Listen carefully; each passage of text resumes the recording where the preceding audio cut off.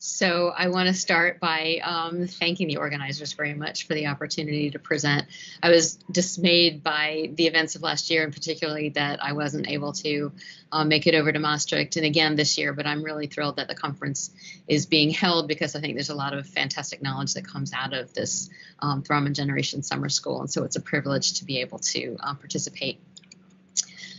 Work in my lab, as I think many people know, has long focused on blood components, the cells and the protein components of blood, and how they culminate into the production of a stable clot in hemostasis or a pathologic clot in thrombosis.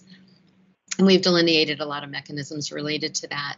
But an area that we've touched on in only a few stories and are only now beginning to approach in a more systematic fashion is the breakdown of this clot and how the mechanisms promote the fibrinolytic process and the release of fibrin and clot degradation products.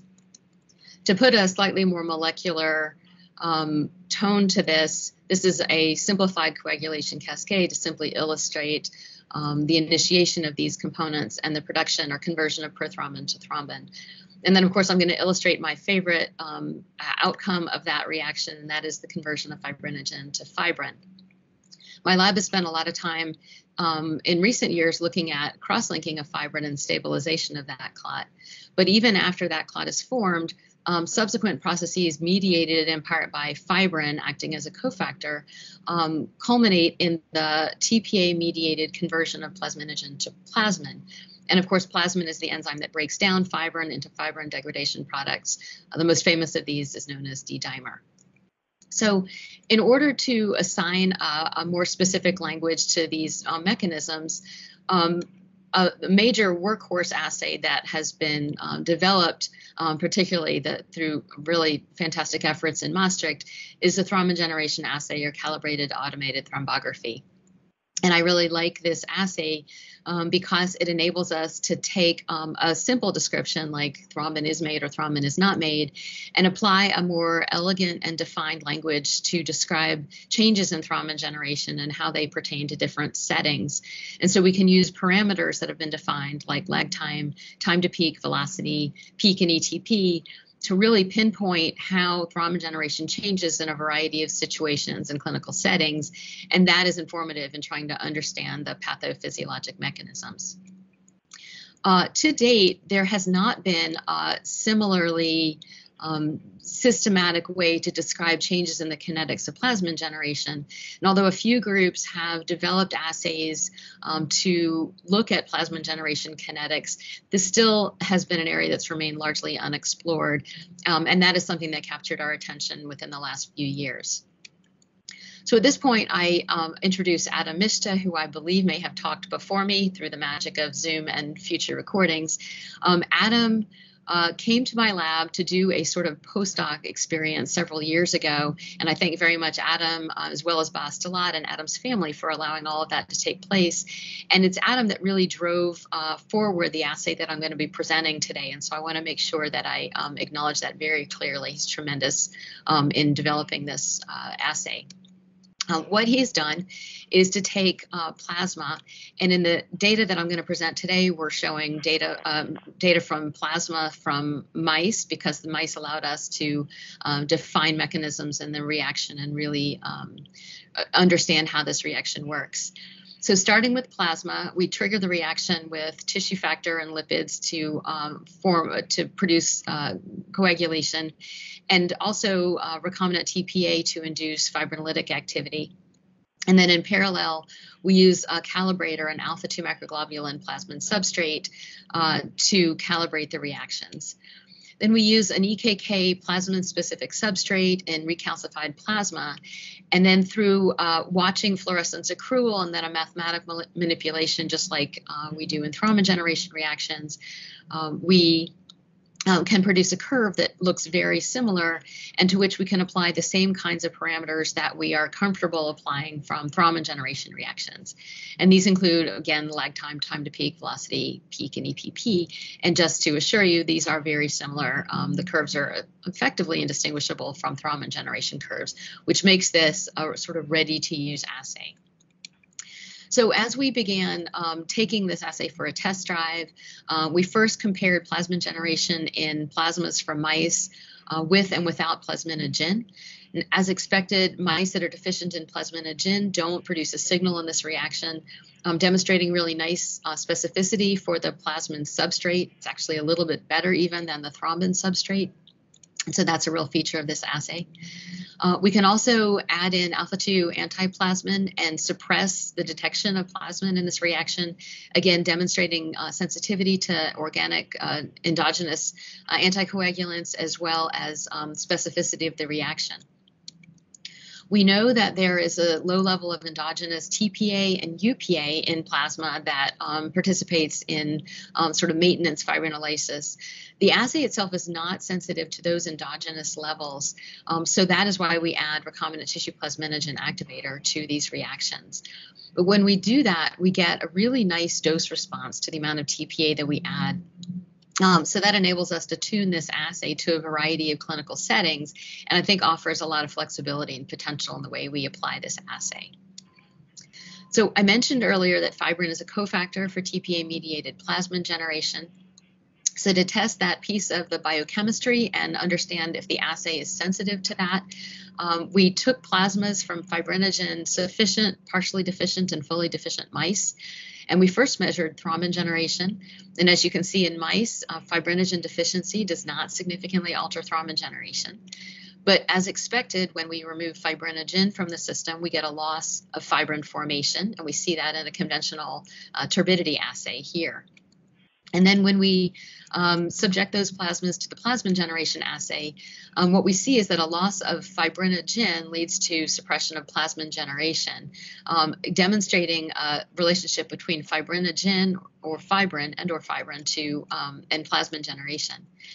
And so then to take that one step further and differentiate between fibrinogen loss and the role of fibrin specifically in plasmin generation, we made use of this really elegant mouse model in collaboration with Matt Flick's group.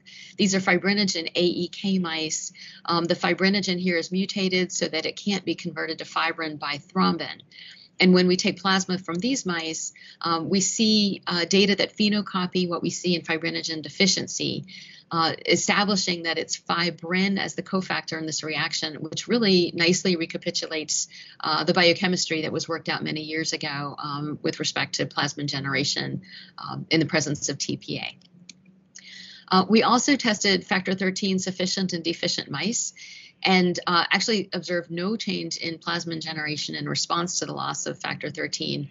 So these data are supportive of the idea that factor 13 cross-linking is not a major influencer of the ability of fibrin to support plasmin generation. So in my first series of conclusions, we've developed an assay that can measure plasmin generation kinetics in mouse plasma. We've shown that this assay can be used in diluted plasma, which enables small volumes, and that's very helpful for doing studies with mice. We've shown that it's specific to plasmin and sensitive to alpha-2 antiplasmin and exogenous TPA. And we've shown that this assay depends on fibrin formation, but not on fibrin cross-linking. And so at the point at which we had developed this assay and done this preliminary characterization, we became somewhat of a hammer looking for a nail, and we began seeking situations in which we might be able to use this assay to reveal new biology. And so we asked as many people as we knew with interesting mouse models whether we could apply this tool to their plasmas. And in fact, then a really interesting situation presented itself to us, and that is obesity. So separate from the current global pandemic, obesity is long been known as a primary global epidemic. It affects about 500 million adults, defined as having a body mass index over 30, and that includes about a third of the US and European populations. Obesity is associated with a variety of disease states and sequelae, including sleep apnea, high blood pressure, cancer, type 2 diabetes, heart disease, and then venous thrombosis you see on there, which of course captured our attention. And in particular, having a body mass index more than 30 increases venous thrombosis risk about 2.5-fold. A number of previous studies have shown that obesity enhances procoagulant activity. It increases platelet activation, and it increases the levels of circulating procoagulant factors. And there's considerable evidence that those changes manifest in functional changes. One of these is that individuals with elevated body mass index and obesity have increased circulating levels of D-dimer, that fibrin degradation product. But interestingly, they also have evidence of extravascular fibrin deposition. And so the juxtaposition of these two observations that are somewhat paradoxical was interesting to us, that there is evidence of fibrinolysis, and yet there is evidence of persistent fibrin. And so collectively, these suggest that there may be an imbalance in fibrin formation and dissolution, and that seemed like a really interesting setting to apply our new plasmid generation assay. And so we embarked on a study in collaboration with Jim Lyondike's group at Michigan State University, in which we took mice and fed them either a control diet or a high-fat diet for 12 weeks. And at the end of that period, we weighed the mice, analyzed liver histology, performed clinical chemistry analysis, and we collected plasmas from those mice. So just to characterize that, you can see that with increasing time on the high-fat diet, the mice gained more weight. And then just like as seen in humans, the high-fat diet-fed mice had increased fibrin degradation products, and probably including specifically D-dimer. So when we began to analyze the plasmas that we harvested from these mice, we first performed a conventional assay. This is a turbidity assay in which we can look at fibrin formation and fibrinolysis as an increase and subsequent decline in turbidity. And what you can see is that there's not very much change in the onset parameters in which fibrin is formed, but there's a substantial delay in the clot lysis time in the plasmas from the mice that were fed the high-fat diet. And so then we took our thrombin generation and plasmid generation assays to try to define the inner workings of this turbidity assay. So when we first looked at thrombin generation, we see, in fact, that there is not a overwhelming change in the early parameters of thrombin generation, although there is a substantial increase in the peak of thrombin generation. And in contrast, when we look at plasmid generation in these parameters, what we saw is a substantial change in the early parameters of plasmid generation, in the lag time and in the time to peak, with a substantial prolongation in both of those parameters, but less of a change in the peak plasmid generated or the endogenous plasmid potential, or sort of total plasmid generated. So to try to understand the operant mechanisms, we turned, in fact, back to a really well-established and robust literature on humans with obesity. And a primary finding in that literature is that there is evidence of elevated plasminogen activator inhibitor in obese humans. And so that became a lead potential mechanism, and we began analyzing that in our mouse plasmas. As seen in the humans, we found that the high-fat diet-fed mice had elevated levels of total PI1. And when we specifically looked at the conformationally active form of PI1, we found that that was also significantly elevated in the high-fat diet-fed mice, just like is seen in humans. It's also been noted that PI1 in humans correlates with body mass index. And so we looked at that analysis as well in our mouse plasmas, and in fact saw a very nice positive and significant correlation between total and active PI1 and body weight in the mice. And so then we did an assay that we thought would sort of seal this mechanism, and that is to take plasmas from healthy mice and dope in PI1 and look at changes in plasmid generation. And we expected to see effects that mirrored what we had seen in the high-fat diet-fed mice. But much to our surprise, we found that when we doped in PI1, we didn't see a substantial change in plasmid generation. We know that we can add conformationally frozen active form of PI1 to plasma and suppress plasmid generation, but the levels it took to do this were significantly higher than anything that we were detecting in the mice. And so this didn't actually seem like the mechanism that we were detecting with our plasmid generation assay. So to try to understand the operant mechanisms, we turned to a more agnostic approach. These are proteomic analyses that we did in collaboration with Kirk Hansen's group at the University of Colorado. And what they were able to do was broad proteomic analysis of plasmas from these mice. And then through word clustering and a principal component analysis, they observed that they were readily able to separate these mice into two groups, control diet-fed mice and high-fat diet-fed mice, clearly indicating that there are substantive differences in the protein composition of the plasmas from these mice. And when we analyze the pathways that are invoked when we look at those particular protein changes, these three were top hits. That includes complement and coagulation cascades, cholesterol metabolism, and the PPAR signaling pathway. And of course, these were expected pathways to emerge from this analysis. And of course, we were pleased to see coagulation as a top hit because this related directly to the phenotype that we had originally detected. So to begin to understand the proteomics, what we first did was a sort of hand curation of proteins that we know participate in procoagulant and fibrinolytic reactions. And we ranked these by overall fold change. So you see these listed on the left, and these include many of our favorite proteins and proteins that you will certainly recognize. But when we overlay this with proteins that were significantly differentiated in the changes, only 4 made this cutoff, and that included factor 9, von Willebrand factor, and then 2 proteins in particular that captured our attention, carboxypeptidase B2 and C1 esterase inhibitor. The carboxypeptidase B2 and C1 esterase inhibitor in particular, we went in and verified levels using conventional immunoassays or ELISAs, and both of these were significantly elevated in the plasmas from the high-fat diet-fed mice compared to the control diet-fed mice. And here's why we were so interested in these proteins. TAFI is a carboxypeptidase.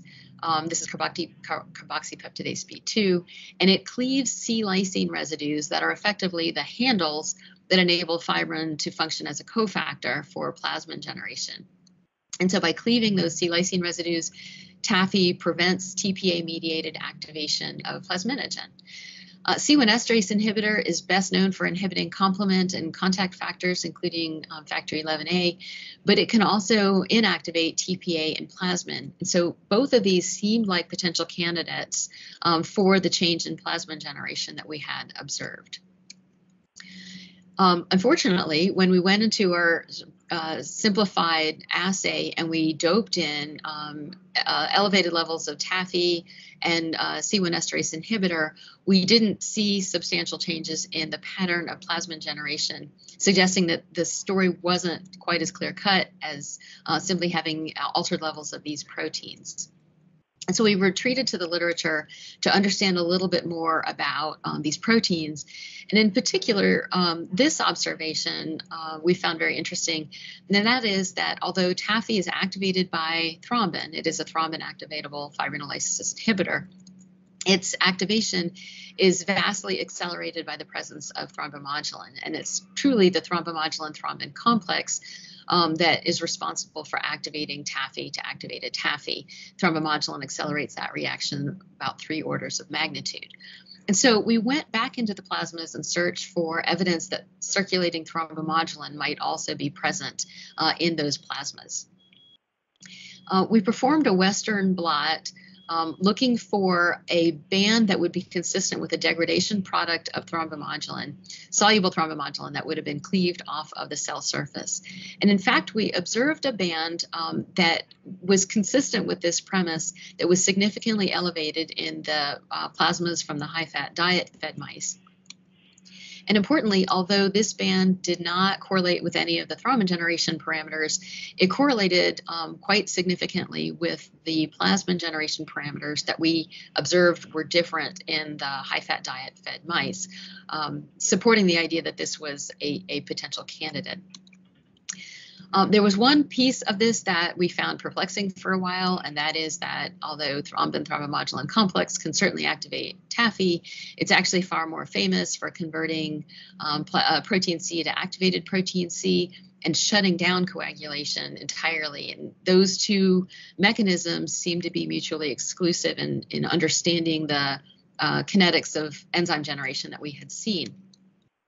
but some very nice literature that is now several decades old, emerging from Laurent Mosnier's lab, as well as Mike Neschheim and Michael Bofa, pinpointed an interesting aspect of this, and that is that the concentration of thrombomodulin that participates in these two reactions seems to differ. So whereas high concentrations of thrombomodulin are needed to suppress procoagulant activity by activating protein C, lower concentrations of thrombomodulin can support TAFI activation. So we performed some assays to try to understand the relationship between thrombomodulin concentration and the readouts that we saw. So first, we took normal plasma and we doped in recombinant mouse thrombomodulin. And what we saw when we did that is that we saw a significant dose-dependent prolongation in the lag time and the time to peak plasmin generation without a substantive change in the peak of plasmin generation. And so that recapitulated the pattern we had seen in the high-fat diet fed mice. When we apply those same thrombomodulin concentrations to the reaction and measure thrombin generation, we find that these lower concentrations of thrombomodulin are actually not sufficient to alter thrombin generation kinetics. So that's also consistent with what we saw.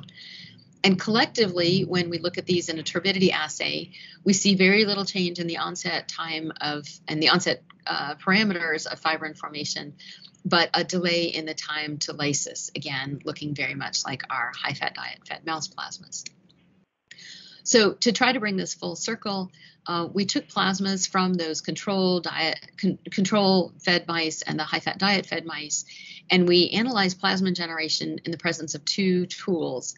The first of these is a monoclonal antibody against thrombomodulin, against mouse thrombomodulin that inhibits thrombomodulin activity. And when we include that antibody, what we see is normalization of the parameters in plasma generation so that plasma generation becomes largely indistinguishable in the two groups of mice. And the second tool that we tested is a potato tuber carboxypeptidase inhibitor to inhibit TAFI or carboxypeptidase inhibitor. And that also seemed to normalize the effect that we measured in plasma generation assays in these mice, strongly implicating both thrombomodulin and this carboxypeptidase activity in the changes that we saw in plasma generation. And so finally, we revisited that initial hypothesis, and that is that it is the collection or the collective of procoagulant and fibrinolytic activity that determines fibrin formation and persistence, and that it may be an imbalance in these two parameters, in these two mechanisms that lead to the observations detected in obese humans and mice. And so here we leveraged the use of the same parameters defined in plasma generation kinetics as are defined in thrombin generation kinetics, the lag time, time to peak, ETP and EPP. And so if I show you first, when we then take a ratio of the thrombin generation lag time to the plasma generation lag time, what you see in the high-fat diet-fed mice is a significant shortening of that time, consistent with the idea that there is a procoagulant activity that is not counterbalanced by a fibrinolytic activity. So if we apply that same kind of ratio to the time to peak and the velocity in both of these parameters as well, we see a tipping towards procoagulant activity without a compensatory change in the fibrinolytic activity or plasma generation kinetics. We don't see differences in the TG to PG ratio in terms of peak thrombin or plasma generation. And we actually think what this may suggest to us is that it's the early parameters that really dictate whether fibrin is or isn't formed, and that once fibrin is deposited, it becomes more difficult to remove it and degrade it. And so it's really the early parameters that tell the story related to the imbalance in activities that we think we're detecting. All right, so in addition to the early conclusions about the assay development, I've also now presented data showing that a high-fat diet alters plasma procoagulant and fibrinolytic activity. We've shown that the high-fat diet increases thrombin generation and it delays plasma generation. So quite different effects in these two enzyme profiles. We've shown that abnormal plasma generation is not fully explained by altered pi1. And so we know that pi1 is changed and all of the downstream biochemical consequences that are probably operant. But our data have enabled us to detect a second mechanism, and that is that increased soluble thrombomodulin and carboxypeptidase activity seem to produce this delay in plasma generation. So ultimately, when we put these together, we conclude that there's an imbalance in procoagulant and fibrinolytic activity that may contribute to the pathophysiology of obesity. We also posit that there are additional applications of this assay. These include the use of the bleeding scenarios and the use of antifibrinolytic therapies like tranexamic acid. And Adam, with our group, has gone on to publish additional papers related to understanding that pharmacology, pharmacodynamic relationship, and that's been very interesting to also take that into a human realm. And then we also, given accruing data on imbalance in procoagulant and fibrinolytic activity in COVID-19, have applied the assay to that setting as well and are continuing to do so. And there are additional applications beyond those as well. So in conclusion, I want to very much acknowledge many members of my lab, current and past, who participated in the thinking that led to this, and then the actual development of this assay. And in particular, again, want to call out Adam Mishta, who's now back in Maastricht, for being a tremendous force in developing these assays. I want to thank the Flick Lab, who collaborate closely with us here in Chapel Hill, and investigators at other institutions, including Bastelat, who I very much enjoy collaborating with and look forward to more collaborations as we continue to develop these assays. Also, Jim Lyondike in his lab for the collaboration on the obesity samples. Dan Lawrence with his input on the pi1, and Kirk Hansen for his past and ongoing collaborations related to proteomic analysis. And so with that, I thank you very much for your time, and I look forward to answering questions at the live event in October. Thanks.